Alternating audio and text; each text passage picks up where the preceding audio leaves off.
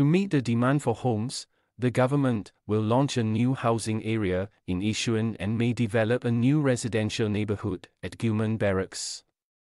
This was announced by National Development Minister Desmond Lee on Tuesday, March 5, as he laid out his ministry's spending plans for the year.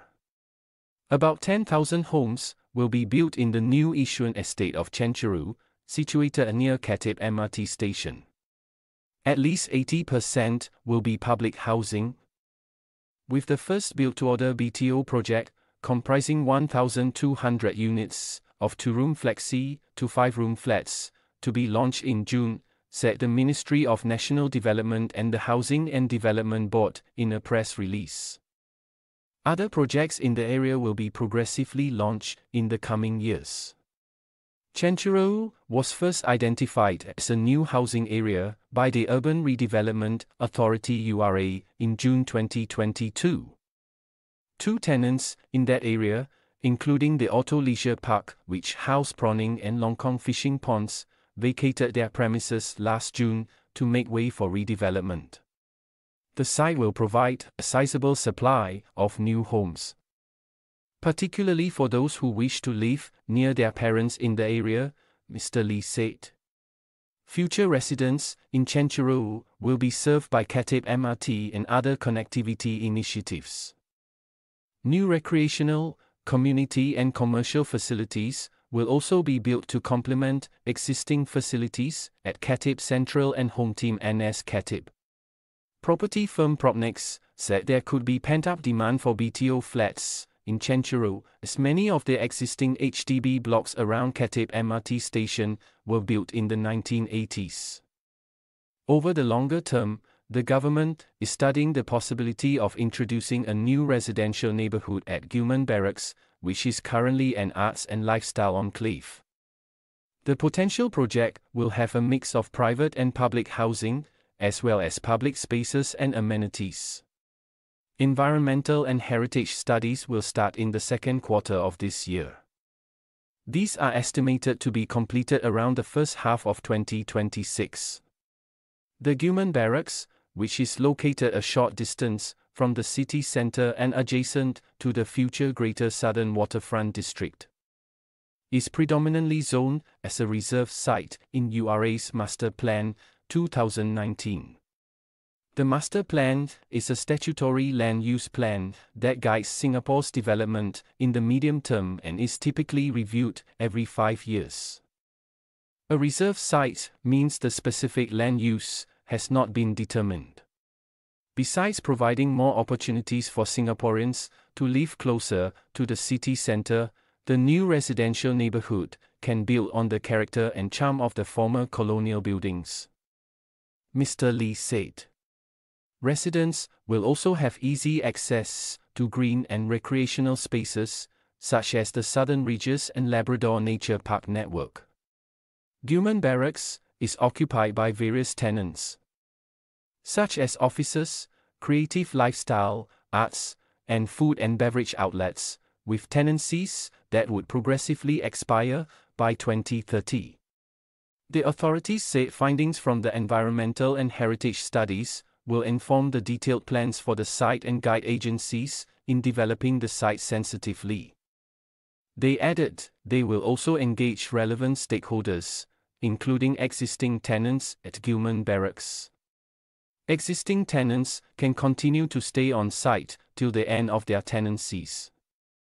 More details will be shared when ready, the agencies said. Analysts said any potential public flats in Gillman Barracks may come under the prime location housing model. Looking at the existing flats in Telok Blangah, the flats could go as high as 40 stories. Some flats facing Henderson could have unblocked views, said Hutton's Senior Director of Data Analytics, Lizzie Tech. The development model could follow the old police academy in Mount Pleasant, where some parts of heritage are retained and conserved. Should the Gillman Barracks area be transformed into a residential neighborhood, the housing demand for both private and public housing will likely be robust, Propnex added. Mr. Lee also provided an update on the housing market, which he said is expected to continue to stabilize this year. As of February this year, more than 67,000 flats, or two-thirds of the authority's commitment to launch 100,000 new flats by 2025, have been launched, he told the House. The commitment was made in 2021 to address an imbalance in housing supply and demand caused by the COVID-19 pandemic. Supply of private housing has been ramped up as well. Nearly 9,250 units were launched under the Government Land Sales (GLS) program last year, the highest annual supply in the last 10 years. For the first half of 2024, sites that can yield a total of about 5,450 private homes on the GLS confirmed list have been released. This is the highest supply on the confirmed list in a single GLS program in over 10 years. Mr. Lee said, "We are watching the market carefully and are prepared to inject even more housing supply if necessary to meet demand," the minister told the House. At the same time, a significant number of new public and private homes have been completed. Around 43,000 homes were completed last year, marking the largest number in a single year since 2018. He said. Noting that the property market is stabilizing, Mr. Lee said that HDB resale prices rose 4.9% last year, less than half of the 10.4% increase in 2022. Price growth in the private residential market also moderated from 8.6% in 2022 to 6.8% last year. BTO application rates have come down as well, from a high of 5.8 applications per flat in 2020 to 2.9 applications per flat last year. Meanwhile, transaction volume in the private property market last year fell by 13% from 2022 and is at its lowest since 2016. In a sign that rents are stabilizing, Mr. Lee pointed to how the quarterly increase in public housing rents have moderated to 0.4% in the fourth quarter of 2023, down from 1.9% in the third quarter.